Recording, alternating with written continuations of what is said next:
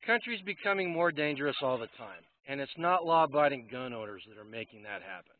Unless you've been living under a rock or have a narrative to push, there's no arguing this statement. That's why I want to start a conversation about homestead security. The first video in that conversation is about personal protection, firearms, and carrying them.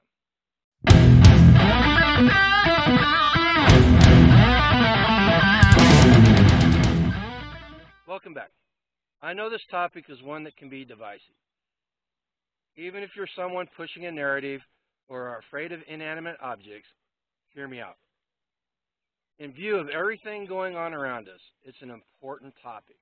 Between an economy that is much worse than what they want to say it is, to a government that won't prosecute, let alone punish crime, normal people are becoming more desperate and criminals are becoming more emboldened. Things are so bad that in places like San Francisco, companies are shutting down stores because of rampant theft. People are being robbed of their groceries, and violent and deadly racial and ideological attacks take place on a regular basis. If you live in a rural area, don't think you're immune. Meth and fentanyl are tearing through rural communities, causing crime to rise. Property crimes and home invasions are becoming more and more common. If you live on a rural homestead, this can be a real concern. Now, do we live in a Mad Max world? No, not by a long shot. But all you have to do is take a quick look at history to see the trajectory we're on. Take a look at Venezuela in the 2010s and Argentina in the 2000s, and you can see what happens to a society when an economy just completely collapses. Look at Rhodesia in the 70s and 80s and modern-day South Africa, and you can see what happens whenever you mix in radical racial and political ideologies. White farmers in both countries were being randomly killed in the middle of the night and their homesteads sacked. When we were selling the old homestead, someone saw me with my pistol on my hip. They had seen me with it before, so they asked me if I carried a firearm every day.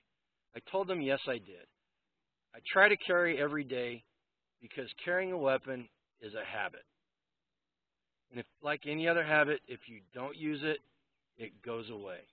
And as cliched as it sounds, I would rather have a gun with me and not need it than need a gun and not have it with me.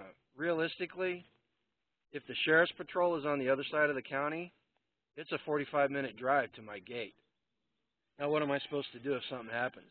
Do I wait 45 minutes for help to arrive? Yeah, by the time they get here, it's all going to be over and done with one way or another. At its very base level, homestead security is about personal protection. If you can't protect yourself, you can't protect your loved ones, and you can't protect your homestead. We do all this for the freedom it gives us, and if we can't protect it, then all we're doing is paying lip service to the ideas of freedom and personal sovereignty. With proper training and use, firearms are a great equalizer. They level the field for the weak and infirm, and they also act as a force multiplier against multiple attackers. And it goes further than just human criminal aspects of protection. If you live in the city, the only real predators that you have to worry about are people. On the homestead, there are other predators as well. Livestock and foodstuffs are constantly at risk of attack by predators. And as I've said before, predators can destroy capital, financial capital on a homestead in a heartbeat. Now, I'll admit it. I've shot and killed predators that were killing our livestock and varmints that were eating our crops. One time I even took a shot from inside the kitchen at a fox that had one of our ducks in its mouth. Yoda wasn't too happy, but it was the only chance I had at taking the shot, and the fox never came back. Now, I'm not advocating going out and trying to wipe out all the predators and varmints in your area. I mean, there's no sense in trying to kill an animal just for being an animal. But as long as they're not doing anything that negatively impacts the homestead, I leave them be. You know, and there's other things too. So our pigs didn't get that big, but I know people that have 600-pound hogs, and if you've ever seen one that's PO'd, it is a scary sight. If you have to go into the pen and work with them, a big 2x4 and a pistol may be your only way getting out if they decide to turn on you. And now I know I said I wasn't going to get political on the channel, but for the second time in 2 or 3 videos, I'm going to touch on it. As of this recording, it's March 1st. If you look at what's going on in Ukraine, you can see the infinite wisdom the Founding Fathers had. They codified in the Constitution our inalienable right to arm ourselves and band together for the common defense against tyranny, whether it's coming from the outside or the inside. If you want to argue that fact, then you haven't been paying attention and you don't have a clue what the Second Amendment is truly about. Now, do I think everybody should carry a gun? Absolutely not. In fact, there are people I know that I don't want to be within a country mile of should they start carrying a firearm. They are ignorant and they are emotionally unstable, and I don't want to be around them whenever they go off. Also, radical leftists scare me too. Historically, about 10 seconds after they figure out how to use firearms, they take them and they stick them in the back of the head of people they disagree with, and they pull the trigger.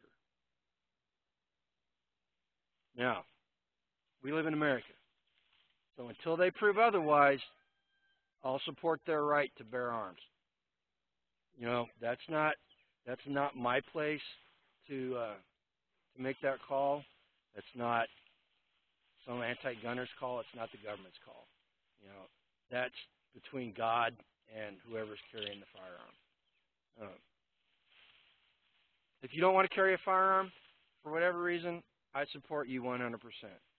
Now, while I may scratch my head at your decision, it's your personal decision, and who am I to try to change that? On the flip side, anti-gunners don't have the right to try to take away my ability to protect myself, my loved ones, and my homestead.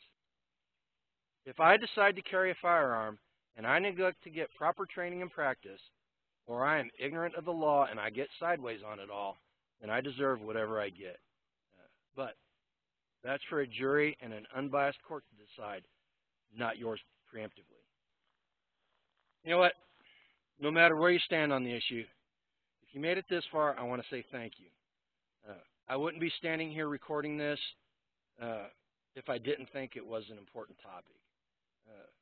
More so, I think it's going to become even more important in the future for various reasons. Now, post a comment down below and let me know what you think. Even if you disagree with me, I want to hear what you have to say.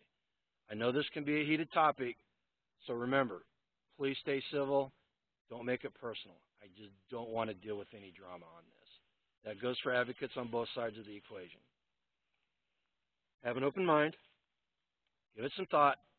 Most importantly, go out and pursue a life done free every single day. Grumpy G. Claire.